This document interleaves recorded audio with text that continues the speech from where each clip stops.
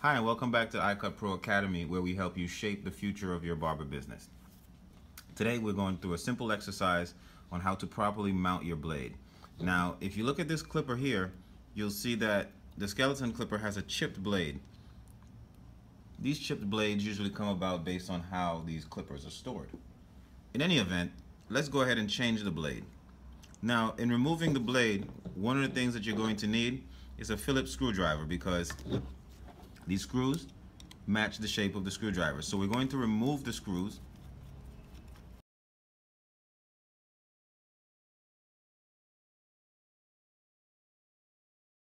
If you had a powered screwdriver, you get it off in a lesser time, but pretty much that's what it is. If you notice here, the outer blade or the guide blade is chipped, but the inner blade is still new. We're going to use a totally new blade because you don't want to change or interchange blades, guide blades with cutting blades. We'll get into that in another video. So today we're just going to change out this blade with another blade. This is our replacement. Same deep tooth, just like this one. And this blade is already calibrated, it's ready to go. Now the key in this whole video is to show you that when you mount your blade, even though the blade is new, even though the clipper may be new or working, there may be issues that you can face just based on how you mount the blade. When you go to mounting the blade, you place the blade onto the clipper, right? This is the easy part. And we replace the screws.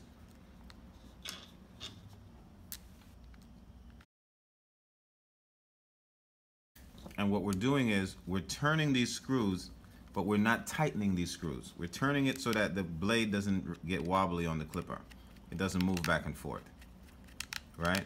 So this movement right here, we want to get rid of.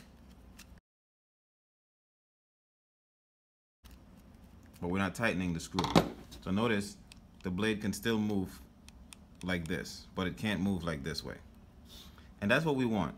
So once we get the blade onto the clipper where it's pretty firm, like it won't move unless we're sliding it back and forth, now what we're going to do is we're going to turn the clipper on.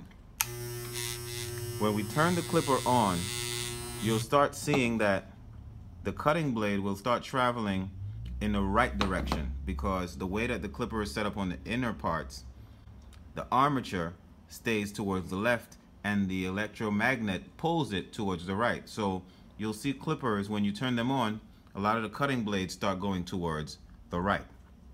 So when you turn it on, you'll immediately see the blade start gearing towards that direction. So now what we're going to do is we're going to pay attention to the blade, and this is what we're looking for. We're looking for the armature to remain in the middle. The armature must remain in the middle of the gap, right? So more towards, if this were the armature, it should sit anywhere right here, towards the middle, right? So the armature is going to sit towards the middle, and what we're doing is we're adjusting the blade so that we find that happy medium where the cutting blade sits within the parameters of the guide blade. So just imagine this is the guide blade and this is the cutting blade. The cutting blade shouldn't be going too far over to the right or to the left. It should be running in the midst of the guide blade. Anytime you go over to the right too far or too far to the left, you're going to find yourself cutting the client. And comfort is the #1 thing that we look for when cutting someone's hair. So we're going to turn the clipper on, and we're going to pay attention to where the guide blade ends and where the cutting blade goes to, while keeping the armature towards the middle of the gap. And as we turn it on, we start twisting the blade so that the cutting blade sits on the inner parts of the guide blade. This may take you a while, but being that the screws are loose enough, you'd be able to move the clipper back and forth. So we turn it on.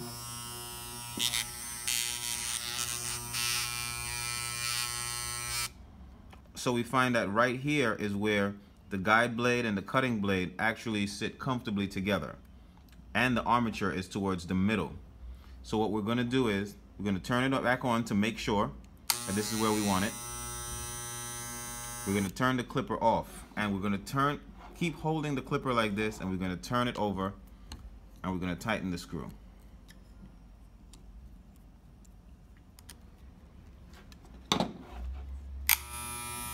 Now that we turn it on, you can actually feel the power because the armature is sitting directly in the center of the blade, and the cutting blade is going right to the edge of the guide blade on either side. This is a nice even cut. When you go over the ears or you do an arch on one side, you'll find that it's totally comfortable, and vice versa when you go to the other side. This is a great way of testing this clipper, keeping it on a sensitive part of your hand to see if it's too sensitive, if it's going to irritate your skin, and do the same thing with the other side. Right? If you get any type of irritation in a sensitive part of your arm or your hand or even your neck, you know that this clipper is too sharp. And from what it feels like here, it's totally comfortable. So the next step is to test it on your clients. Now the reason why this is so important is because these blades are moving extremely fast. And if you scar someone, or if you use it on someone, you may scar the person's skin just by not necessarily pressing, but just by moving the blade across the skin. So be mindful of how you mount your blades because it can be very dangerous to the client. Now, one of the things that makes this tool work extremely well is this product right here. And you can refer to the Pro Salute video to get an understanding of what this product is all about and why it works so well with the skeleton clipper. Alright, until next time, make sure you mount your blades, make sure you keep your blades cool, and make sure it's totally comfortable for your clients, because a part of grooming is client comfortability. Alright, until next time, we'll see you, and stay sharp and stay professional.